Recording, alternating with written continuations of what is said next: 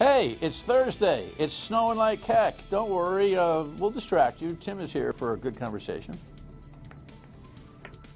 The Dan York State of Mind program is brought to you in part by Lookout Rhode Island and Takeo Comfort Solutions. That'd be Tim White if you're scoring at home. And by the way, he's scoring the football game. He's watched it a couple of times. I didn't realize what kind of avid Patriot fan we have here. Things you find out about our top journalists from time to time. Great to have you in. Now listen, program note, I don't know, because it's New England, because it's Rhode Island, because we're afraid of snowstorms and all that kind of thing, we taped this show that you're seeing on snowy Thursday night yesterday for reasons that you don't have to deal with. But generally, you're expecting on Thursday night for me to say something about what's going on in the world. You know, Donald Trump takes out a judge, whatever. Unable to react to that, but it's actually a benefit because Tim was scheduled for the Wednesday show. We're making it the Thursday show. It gives us a chance to talk about some things, and when he and I get together, there's never enough time anyway. So having said that, the premise for the invitation for Mr. White to the program was to highlight a Target 12 piece or two that he has done on the former Speaker of the House who's pushing brooms and making meals at a federal penitentiary somewhere in the hills of Pennsylvania. Here are some of the headlines that ought to remind you of the story. Former inmate describes Gordon Fox's life in prison. Well, that's the actual Target 12 piece that we've recently heard. It all stems from this at the beginning, where the House Speaker, weeping on the stairs, was sent away. Here is an excerpt of the key witness, if you will, for the story, the storyteller. This is the inmate friend, associate, co-bunk guy, I don't know, at the federal pen. Gordon has been punished. Gordon was disbarred. He lost his livelihood. He's been embarrassed. His family's been embarrassed. He will never again be looked at in the same way, and he's a good guy. He's a good guy. That's Stanley Cohen, who is the foil former inmate for this package, which is I think fascinating. Welcome. Good to see you. Good to see you, Dan. And by the way, I'm not just a big Patriots fan. I'm an unhealthy Patriots fan. Meaning? I snack on my nails while I'm watching the games. You know, I'm one of those. Your Giants ruined me in '07. After that, it's unhealthy, and I admit it. You know, it's the first. You know, I own it. And Sunday. Tell everybody how many times you've seen the game. 3 times. I've watched it 3 times. I like to break down game film. I'm an analytical guy. In its totality. Okay, DVR. You ask good questions. I skipped the first quarter of the rewatches, so I pick it up right before the second half, and then I. What do? You kind of relive how you thought about what was going on? I look for things I didn't look for before, linebacker play, or where the running back, if they were using a blocking play, was Martellus Bennett tight end? Was he in the pass play? Was he blocking? Things like that I like to pick up. I think it's a smart game, and every time I watch a game, I learn something. So you have a Belichick approach to fandom. I guess. Yeah. Look, I'm not proud of it. Well, I don't think you should be embarrassed by it. I think it's just a unique. We all have our hobbies. Yeah, no, really, because you got nothing else to do. It's not like you're, chasing stories and working hard and all that kind of thing. My kids, they like to watch it with me, so that's good stuff. It is. It's a lot of fun. It really is. It's good to be a Patriots fan too. I'm freewheeling here, so I'm happy to talk about the Patriots. I don't know how long this ride's going to go, but this notion of we want 6 is natural, but almost laughable. I have told my kids, they're 10 and 8. I said, I grew up a Boston sports fan. I watched the ball go through Buckner's legs. I saw the Patriots get destroyed by the Bears in 1986. And I tell them, this is not how it's always going to be. I saw this great this kid at the parade the other day holding a sign that said, I'm 15 and I've been to 10 parades. Isn't that spectacular? And that is not my childhood. No. That is not my childhood. So I tell them, I agree with you. I don't know how long it's going to go on. Knock on wood, it goes on for a long time. Well, Brady, they're talking about 3 to 5 year extensions here and everything else.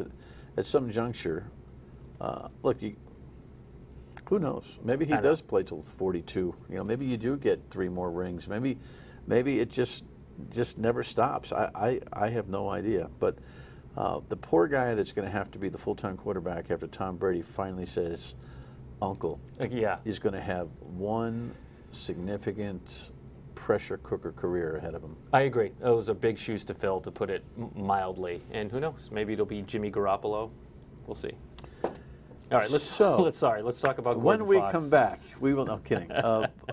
So Gordon Fox, once upon a time, was the Speaker of the House, and now he's, I wouldn't say rotting away, but he's sitting in the federal penitentiary and is due out, what, the due date is kind of February of 18 when you do the calculations? Valentine's Day, 2018. A year from now.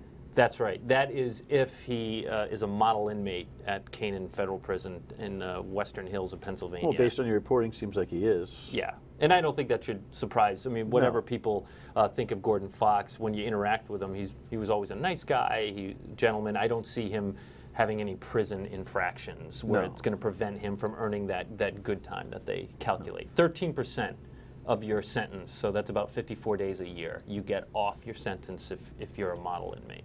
Remind everybody why he's in. He is in for a bribery and fraud case. He admitted to accepting a $52,500 bribe, not as a lawmaker, but when he was a vice chair of the Providence Board of Licenses. And the fraud case is, when you boil it down, for using his own campaign funds for personal gain. And a lot of people might remember that in the wake of that, the General Assembly rewrote their reporting laws in terms of how they're supposed to report their campaign funds. Right. Reminder, he didn't go away for 38 studios, and we'll talk about that a little bit later on. A lot of people who don't pay attention think that there's a connection there. There's absolutely no relationship to 38 studios. Discussion coming up.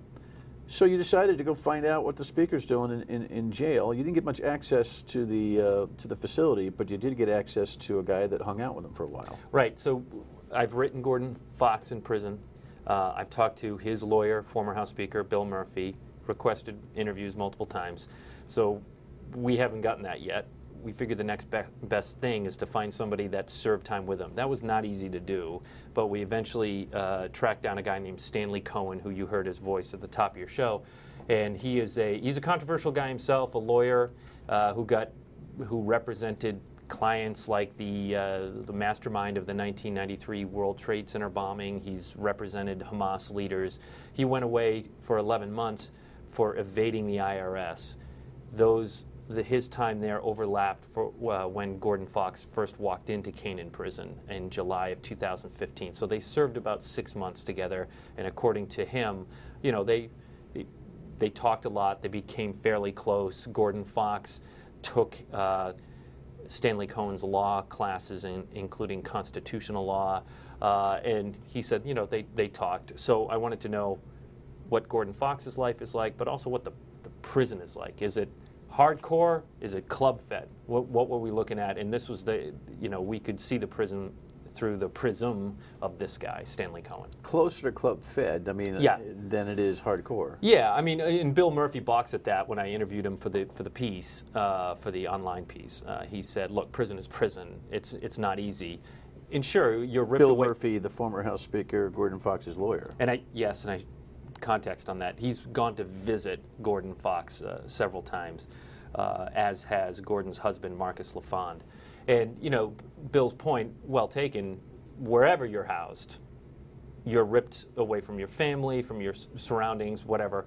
But it is not a hardcore prison. There are no bars, there are no cells. It's a camp. There are bunk beds. It's a warehouse-like facility.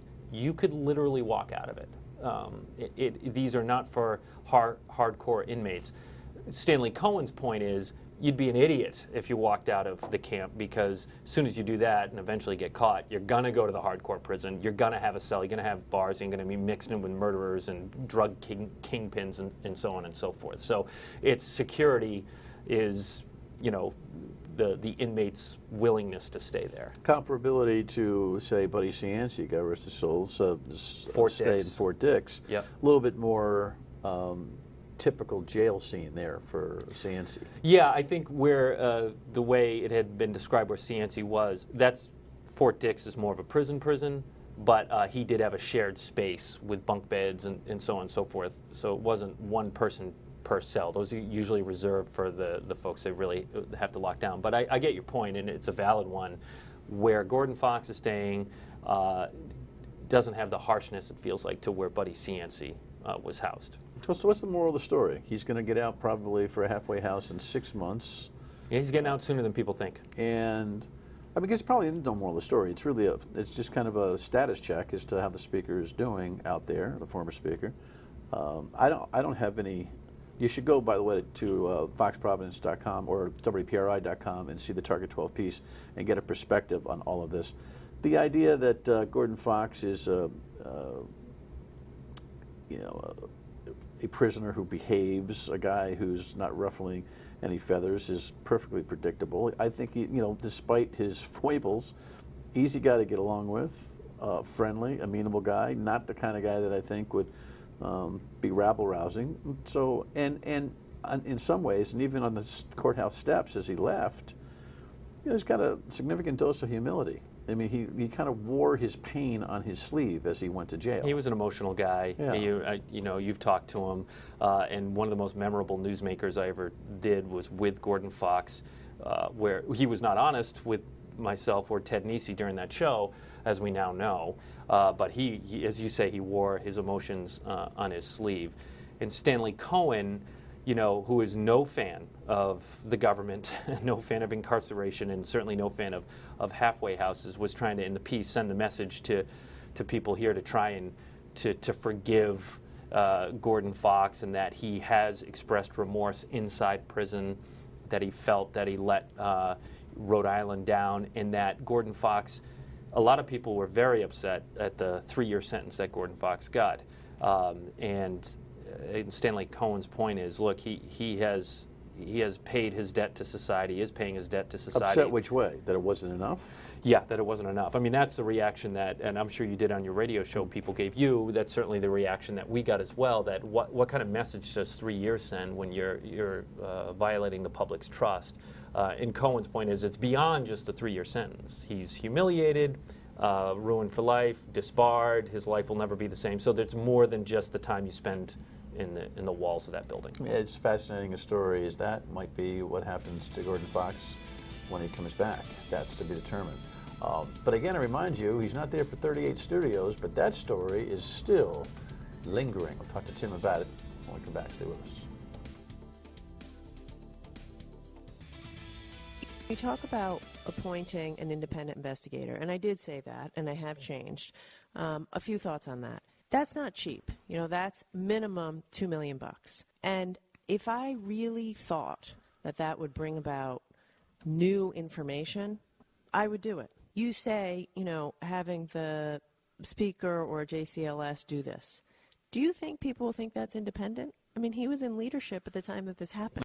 All right, so that's a little bit of a mix of audio from a conversation I had with Governor Raimondo Monday in her office for the purposes of the radio show, weekdays 3 to 6 on WPRO. She's due to come in here shortly, I hope, to elaborate on this, but nobody knows 38 Studios better than Tim White.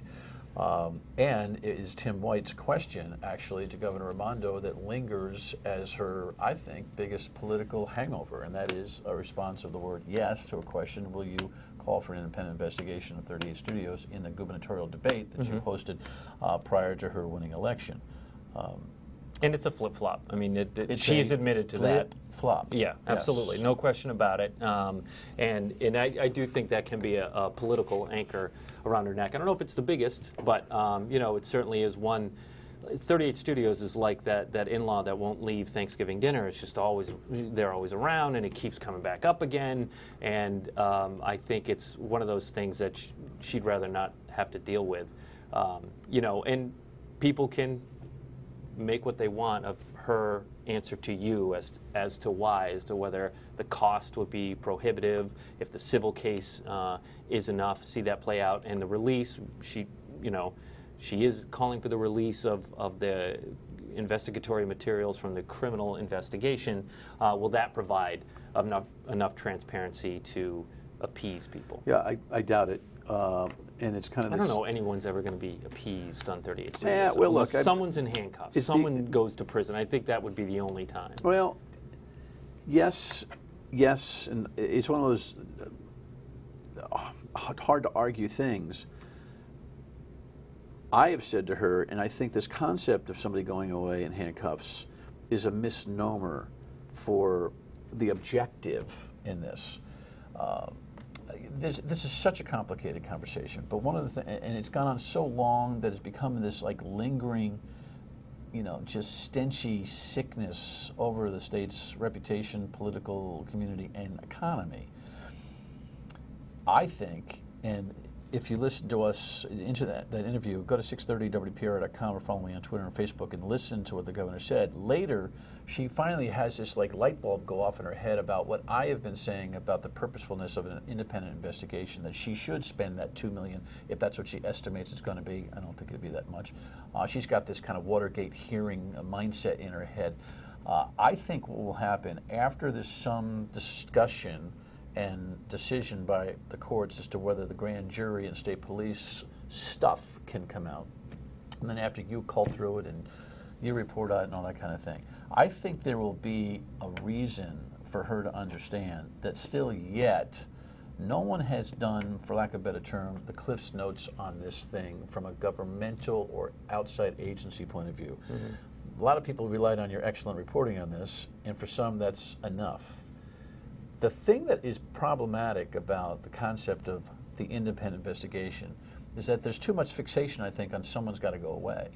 What really needs to be done is, from an outside agency point of view, is to actually describe what happened, chips fall where they may, candor about the whole thing, and then name names and accountability in terms of political irresponsibility and systemic irresponsibility, and then set a course for the future. But an outside agency saying, look, it's now buttoned up and done, I think at least we'll put it on the shelf for people. Do you think, I mean, and just to play... And that affects the economy. I'm good, because she will admit to me that every time she's out there hustling, and I don't like her economic program, but she works hard at it. Yes. She admits how badly it hurts her brand, that no conversation she has with outside economic investors, companies, goes without a discussion of 38 Studios. And that ought to be the light off in her head that says, I have to be responsible to do the best I can to put that baby away. Well, that, and she has talked about, she's in California meeting with PayPal, all their phones go off, and one of the people in the room says, hey, did your House Finance Chairman, is he under federal investigation, referring to Ray Gallison? That broke. So, yeah, she's had branding problems on both sides.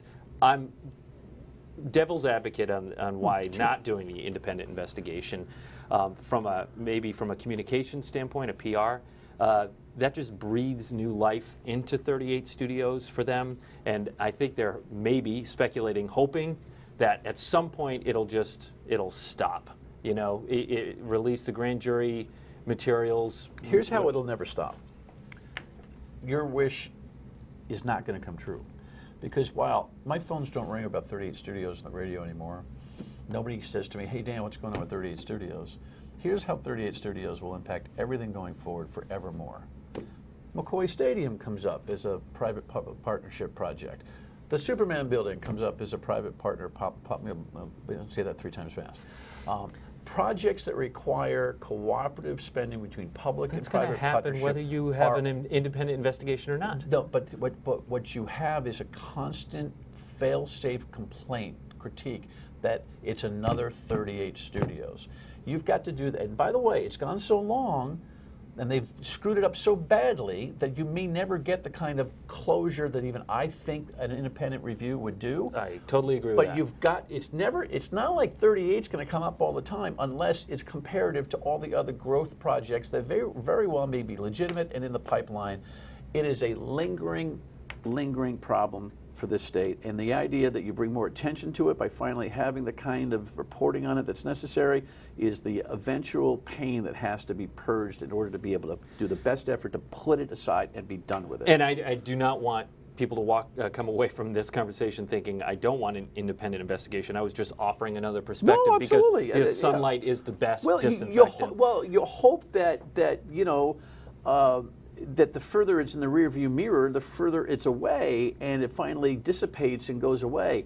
Not in this place. Not in a place where snowstorms are still referred back to, you know, the 70s. Not in this place. Yeah. Nobody forgets anything in this place. Yeah, we have steel traps for sure. It's a small sandbox, and people remember. In the meantime, the dynamics between the state attorney general and the state police are fascinating. He can explain it to you when we come back. Stay with us. A fascinating development last week where Peter Kilmartin, the Attorney General right there, issued a press release kind of complaining about the state police not investing resources and continuing the investigation, and the state police new colonel, Anna Sumpico, saying, hey, wait a second, he knows that if we had something new, we'd reopen it, but we don't, and so we're not. And by the way, the investigation criminally ended a year and a half ago. The grand jury may have, but the state police certainly didn't. And of course, we had that whole big, what are you doing last July when the former state police colonel, Steve O'Donnell, and the AG have this press conference on a Friday in July. Late on a Friday afternoon. And everyone's going, and they were, well, we just finished. So there's a lot of confusion and now going on. What do you think's going on? Well, first of all, it feeds into that perception that something's going on in the background, to even right or wrong that we talked about in the last segment. People don't feel good about how that played out, how the announcement of no charges, that there were no charges. It is bizarre that the Attorney General sent out that press release on a Friday, again, criticizing the investigatory arm that he works with, the Rhode Island State Police, which, by the way, has a new colonel, Anna Sumpico. And, you know, I've had people ask me, do you think he would have done that if it were Steve O'Donnell? Only Peter Kilmartin knows the answer to that. But, of course, the dynamic could have been different. Maybe Steve O'Donnell would have had a different approach than Anna Sumpico did. But to have this public spat over this issue is like watching a car accident in slow motion. And I think it damages, well, certainly damages the relationship between the two organizations. I can tell you that there are people that work for the state police that are just not happy about how that played out with the Attorney General's office. And that is, when you work that closely together, that is not, look, you can have disagreements with people you work with all the time, but to have it play out in public like that is wild. Yeah, which only feeds the couple beasts here. Again, people's angst over whether there's something that they're fighting behind the scenes over. Chris Kilmartin was not in leadership, but was a voting member. Peter Kilmartin. I mean, yeah, what'd I say? Chris. I mean, I'm losing my mind. Peter Kilmartin, the Attorney General, was a voting member of the legislature authorizing the loan guarantee program that brought you 38 studios. He had moved from leadership just prior. You know, is he protecting the boys? Anna Sumpico, is she investigatively on her game, because that's not her background, so there's a lot of worry about that. And then Kilmartin's floating this idea that he might run for governor out there in the streets. So that's, is he going to primary Governor Raimondo? And he's, you know, we haven't run a poll, but I'd be interested to see the results. Here you have Governor Raimondo saying, I'm on the side of transparency, release of documents, and Kilmartin on the other side. Fascinating. Anything that goes on with 38 Studios, make sure you're checking Target 12 and see that Gordon Fox report. It is fascinating. And enjoy your fourth review of the Super Bowl. We'll be right back. Final word. Alrighty, coming up on the program tomorrow, to be determined, because, you know, it was snowing today, and we're still trying to figure out who can dig out and who had enough bread and milk to survive the Thursday of snow, right, Lennox? So just hang in there with us. It's a snowy week in February. Thanks for watching, and be listening at 3 till 6 on WPRO. Good night.